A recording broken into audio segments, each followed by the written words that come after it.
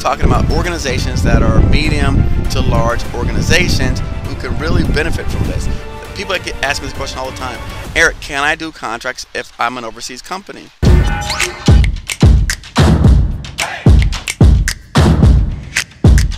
Alright, live stream from Paris, your boy Eric Coffie here, and the reason why we're making this video today, I want to talk about something that's happening that pertains to international contracts. A lot of people may not know. However, just recently, and again, this is as of April the 26th, 2022, a ruling by the Department of Defense says now 8A companies can start to sole source work internationally. So here's the rules and regulations and what it says about them in terms of now 8A companies can start to receive sole source contracts internationally. So here is a summary. DoD, GSA, and NASA are issuing a final rule amending the FAR to support the SBA's policy of including overseas contracts in their agency small business contracting goals. Wow, that's incredible. And so again, with me being here, that makes sense to discuss today. And why is that important? Well, a couple things. One is, first and foremost, people get ask me this question all the time. Eric, can I do contracts if I'm an overseas company? Duh. The answer is yes.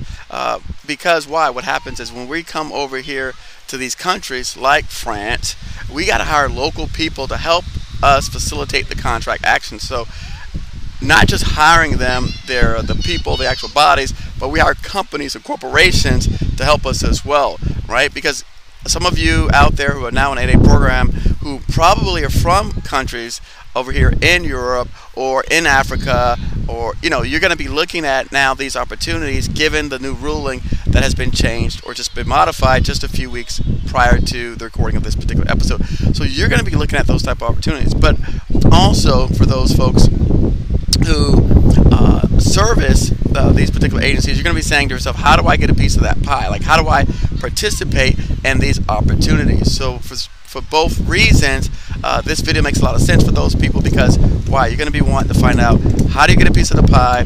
Or if you're overseas, you're trying to figure out, like, Eric, so how does this help me? How do I get involved? So let's talk about that today. How do we get involved in working internationally in international contracts, like us being here in France? And more importantly, how do we get involved in this particular opportunity that was just put out recently, this rule? So you want to look this up. It's called Federal Acquisition Regulation, Applicability of Small Business Regulations Outside the United States. So I think this is really cool. So let's get into it. First thing I want to discuss is who really stands to benefit from this rule, right? Because when you hear rules all the time, like, yeah, it sounds good, Eric, but who really stands to benefit from this rule? Well, I can tell you this. Most of the companies that are going to be able to take advantage of this, if you look at the size of projects that are overseas, right? The 8A particular program, contract size for sole source, that it caps off at $4 million, $4.5 million. And yes, we understand there's some clauses that take it up even higher, but for the most part, general rule of thumb is $4.5 million for sole source. Well, if we're looking at international contracts, outside of things in, like, say, a Puerto Rico per se, because I don't consider Puerto Rico international because it's still part of the United States. When we talk about international, for me, I'm saying things, again, I'm over here in Europe. If you have to do a project in Europe, and I was giving this example this morning to Maria, if I got to do a project in Europe and the same $1 million project for renovation, I've got to do it here in Paris. Well, that particular project, the cost, if I've got to do buy American, if I have to import some of my goods because they don't sell them here locally, if I have to use local workforce, which I don't know the going rates for, what if I got to provide security in some of these places because you're accessing government facilities, so you've got to hire local security. If I've got to import or bring over some of my superintendents or leadership, I've got to house them, I've got to put per diem in place, I've got to put all that in place. So you can easily see how $1 million contract in the United States could easily double, if not triple in price overseas. And so what happens? What does that mean? That means that the likelihood of the contract that we're discussing falling below the $4 million threshold is highly unlikely. And again, this is all hypothetical. This is just Eric speaking, right? This is not the SBA. This is not the government. This is Eric speaking to you.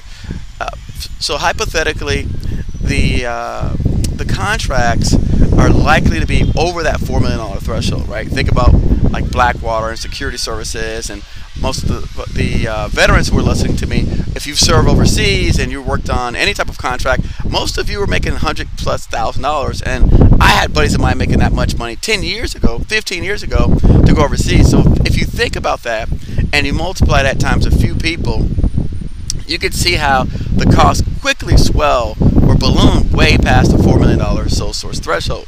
So that got me to thinking, who is this rule really for?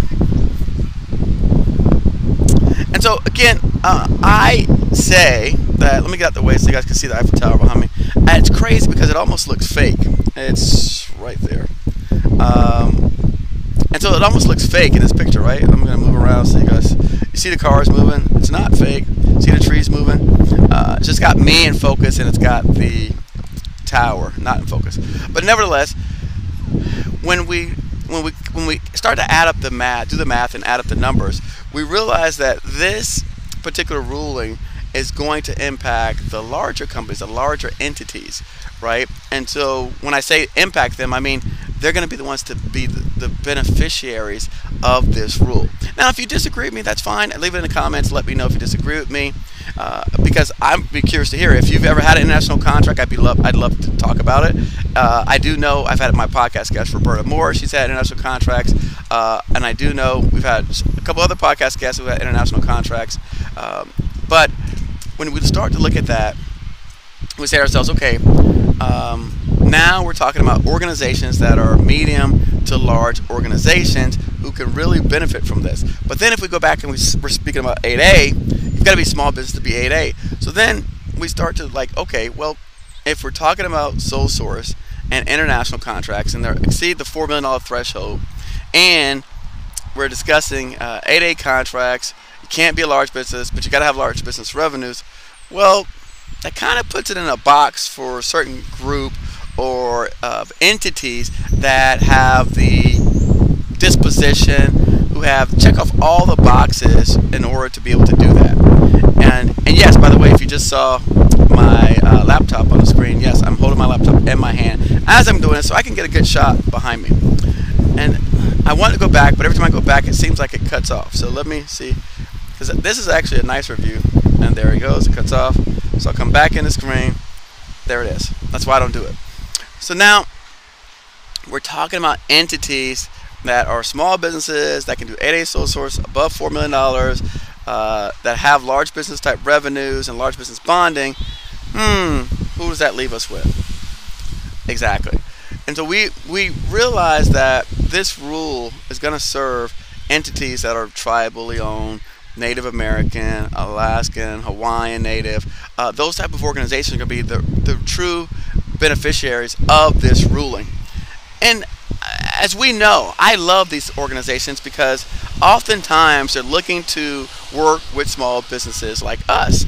And again, if you're in any of my programs, you already know that we work with such entities. In fact, I work with about 3 or 4 of them myself personally.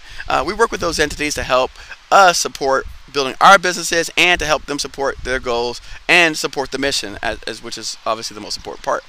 So when we're looking at all these things, for me, I want people to consider, right, that if you are a foreign national, if you are someone that is in a country where you see government contract opportunities, this particular ruling that just took place may impact you. If you are sitting by, you're watching me, and you're in Italy, you're in Australia, you're in Puerto Rico, not Puerto Rico, I always say Puerto Rico because it comes to my brain, but if you're in a country that's not part of the United States, that does not have, they're not banned from doing business with us, it may behoove you to take a look at this and see how do you jump into this marketplace. Because what's happening, as we already know, with the economy the way it's changing, with all the money being printed, with stock markets going down, crypto's going down, people have to find other ways to make income. And I think that by partnering with an entity who can support this particular contract, you're going to be stronger. So for example, what do I mean by that? What I mean is, I personally, if I was from Africa, let's say, and I'm in Ghana, and I saw the U.S. was working in Ghana, I would try to find out, how do I introduce companies who have the potential to work in Ghana to contracts in Ghana, bringing them the teams, the people, the boots on the ground resources, and then telling them about this particular rule so that they can be the ones to really help facilitate winning the contract awards, while you and your team and your group that you put together, your cohort, actually does the work. As I was explaining to someone this morning at breakfast, most people, entities, they're looking for operators. We as a small business, we're the operators, right? Because we're in an operator phase. That's how we build our business. That's how we grow our revenues. That's how we win for our families and our friends and the people that we want to surround ourselves. These other entities are now at the stage where they're really putting the deals together, finessing the relationships, making sure that the organizational strategy, all that stuff is being handled at the highest levels, helping the government check off their boxes. And then we are the operators down that are actually the manual ones doing the work, doing the labor, implementing it, and executing on delivery. So that's great, because strategically, for you, the person in Ghana, that gives you an avenue or an outlet to reach out to these types of companies to say, hey, I have something of benefit, of value to you that I can offer. And then for them, they have a partnership with a relationship or a strategic relationship in one of these countries or entities that have boots on the ground, that's got eyes, that can be their eyes and their ears for making sure or ensuring that these contracts get done by the book, as per code, as per spec, as per regulation, and on time and on budget. So I really do see this as a win-win-win, like the government likes to say. And for those persons that are international and are saying, Eric, because I get this question all the time, Eric, I'm international, tell me how to take advantage of it. Really, it looks as though some of the same things that we're already teaching now in our current courses, they're going to apply internationally, because with this new ruling in the 8A, being able to allocate contracts, sole source contracts, more importantly, sole source contracts overseas, that's going to really change the game for a lot of folks out there. So again, just something to look at, something to whet your appetite. As I'm here sharing, I wanted to have something of value to offer, to give people some, just again, if I keep those wheels turning, if I keep that brain thinking, then you are going to be able to finally, like, okay, I figured out like some of the pieces of the puzzle, right? You're going to be able to start put some of these pieces of this jigsaw puzzle together, and hopefully you can find the final pieces in one of our programs, or through one of our coaches, or through one of my videos that will help you connect the dots and make it happen. So I just wanted to say that.